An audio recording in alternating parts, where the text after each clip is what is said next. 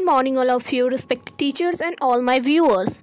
I'm Sneha Roy, standard 10D from Vikas Vidyalaya, Dumri, Begusrai, and I am here for one of the presentation, that is human female reproductive system. Firstly, I am here for explaining the female reproductive system.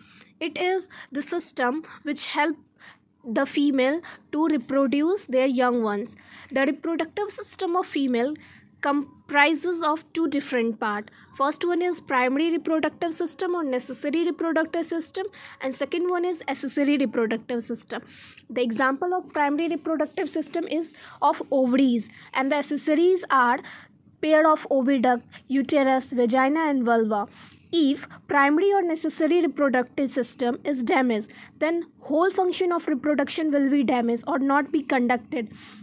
But if the accessory parts are damaged, then no much problem are been occurring.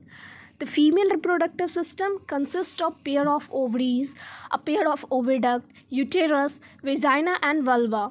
The main function of female reproductive system are to produce egg, receive the sperm, provide the site for fertilization, implantation of the growing embryo and development of fetus.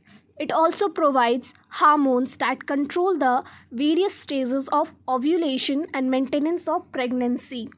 Now, I would like to explain all the parts of the female reproductive system. First one is ovary, which is the necessary or accessory part of the reproductive system. It is paired, oval-shaped organ located in the abdominal cavity near the kidney. It produces thousands of ova or egg cells. The ovary matures one egg at a time in alternate months. It secretes female sex hormones like estrogen and progesterone.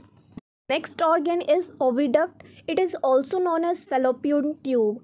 It is in pair of tubes of about 12 cm in length. It has a funnel-shaped opening near the ovary. It carries ova or egg from the ovary to the uterus. It is the site of fertilization. These open into a uterus from both of sides. Now for the uterus explanation.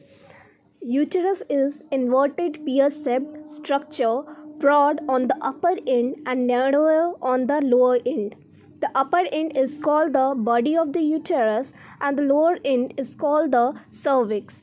At the upper end, it receives the oviducts of either side, whereas the lower end of it opens into vaginal canal that opens to the outside.